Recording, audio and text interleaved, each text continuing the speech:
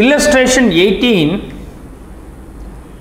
Bharati does not maintain her books of accounts under double entry system. From the following details, prepare trading and profit and loss account for the year ending 31st March 2019 and the balance sheet on the date. So now trading and P&L account and the balance sheet prepare பண்ணனும் அப்படிங்கறனால அத நான் எழுதி வச்சிக்கிறேன். So I have to prepare the balance sheet to balance sheet. So in the raw data மாதிரி இருந்தால் should be posted twice.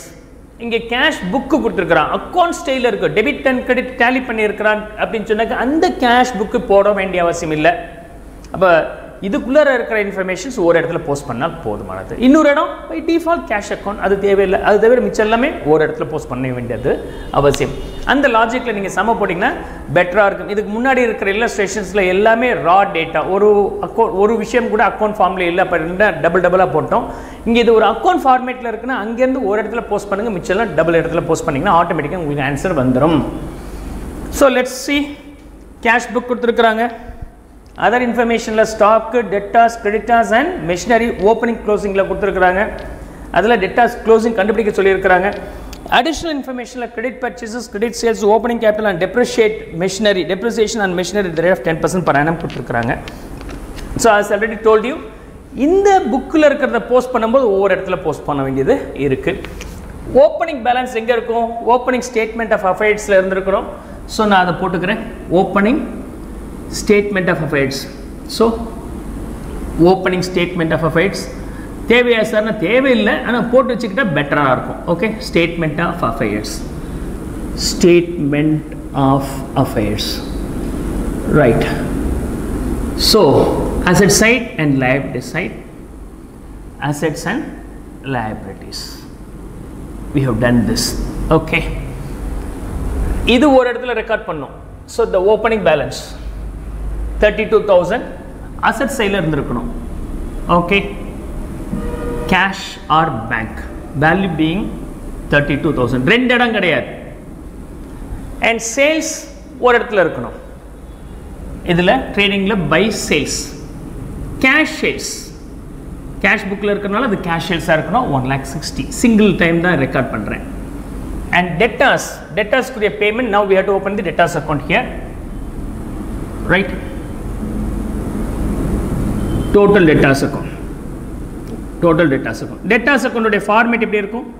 to balance brought on opening க்கு by balance carried on closing க்கு. debtors அதிகமாச்சுன்னா debit பண்ணுங்க, debtors குறைஞ்சதுன்னா credit பண்ணுங்க. என்ன இருக்குங்கிறத மைண்டில் வச்சிருக்கணும்னு சொல்லியிருக்கிறேன்.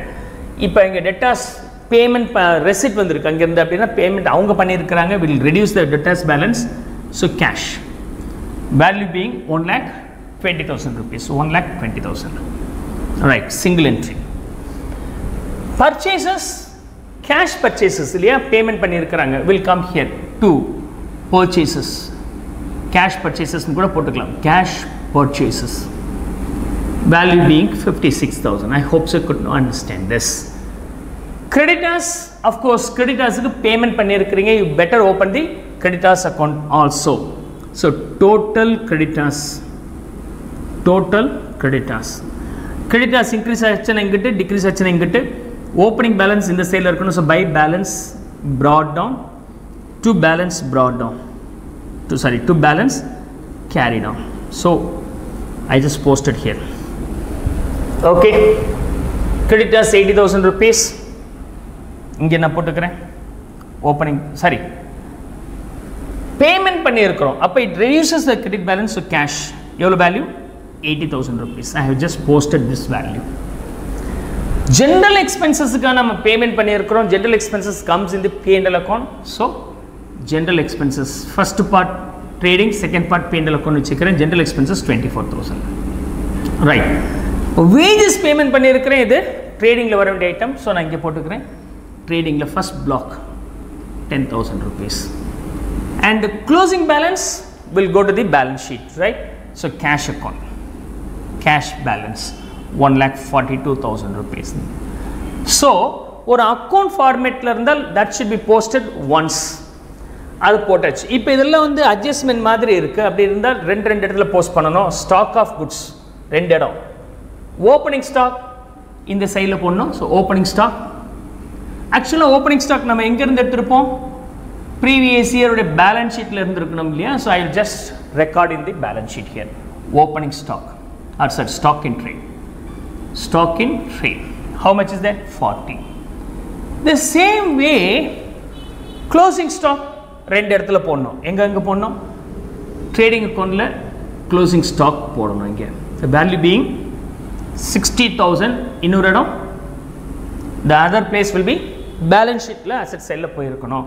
So closing stock, sorry, stock in trade. இந்த இடத்துல போடும்போது closing stockங்கிற வார்த்தை யூஸ் பண்ண வேண்டியதில்லை. stock in tradeங்கிறது தான் ஆப்டும் கூட. stock in trade.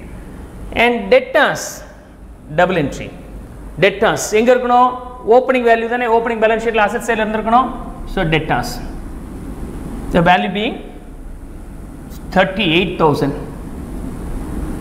ஓகே, அது எங்க வந்திருக்கணும்? ஓப்பனிங் பேலன்ஸ் இந்த இடத்துல இருந்திருக்கணும். 38,000 இருந்திருக்கணும். we got this value. closing question mark எங்க போட்டிருப்பீங்க?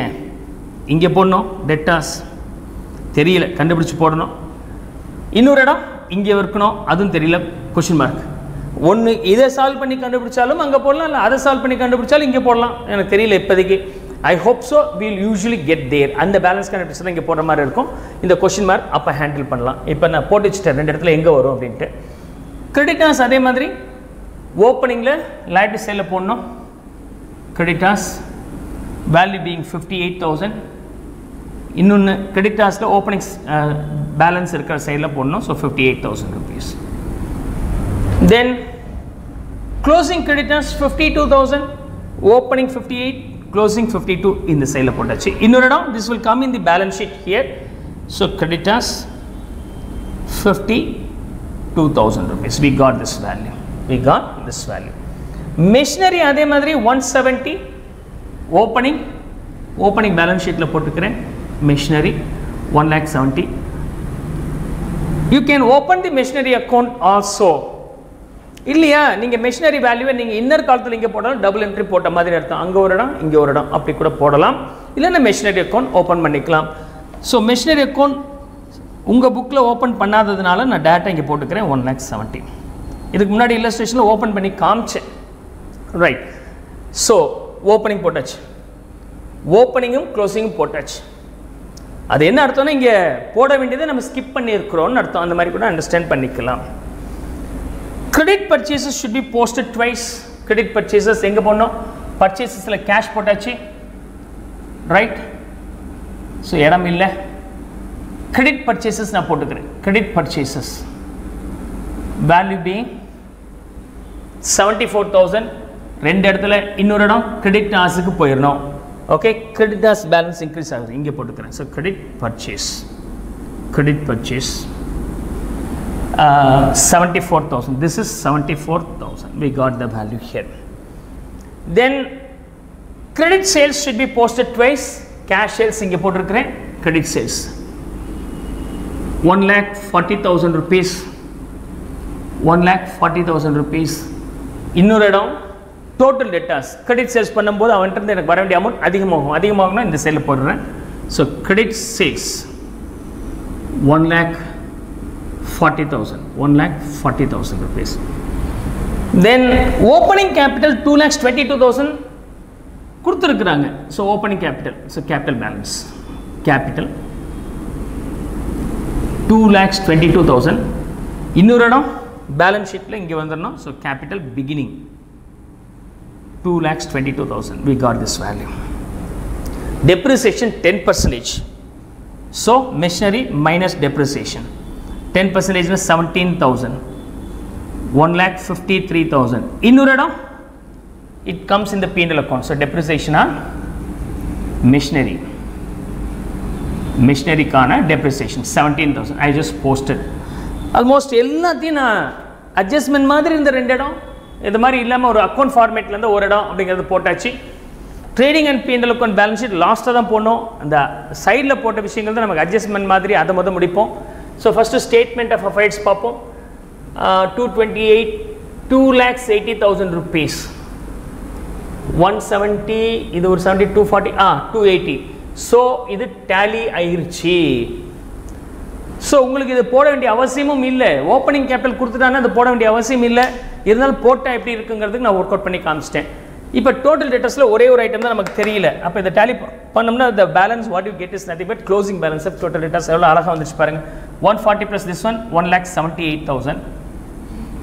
1,78,000 rupees so this will be 58,000 இது இன்னொரு இடத்துல எங்க போறணும் so here pending வச்சிருக்கோம் so I will write here 58,000 total creditors account நம்ம இப்ப tally பண்ண போறோம் so 58 and 74 120 132 tally ஆயிடுச்சுங்க இதுவும் நமக்கு தேவை இருந்திருக்காது பட் போட்டதனால கான்ஃபிடென்ட் இருக்கு tally ஆயிடுச்சு there is no any problem in it இப்போ இத tally பண்ணீங்கன்னா you will be getting GP 3,60,000 வருது 3,60,000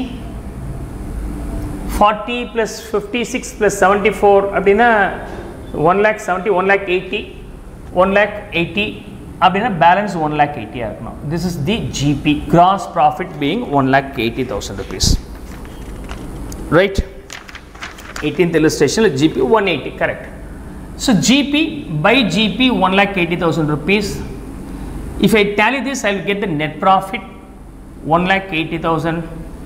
1,80,000 rupees then 41 less pannamna 1,39,000 will be the net profit transferred to the balance sheet 1,39,000 so here I am going to add this net profit 1,39,000 idoda na add pannikiren appo 0,000,156 4,61,000 if I total it up 5,13,000 will be the balance sheet total okay 3,61,000 this is 4,13,000 verify this by tallying this side also okay 3,000 1 5 10 16 21 2 3 4 4,13,000 we got the answers right come on copy this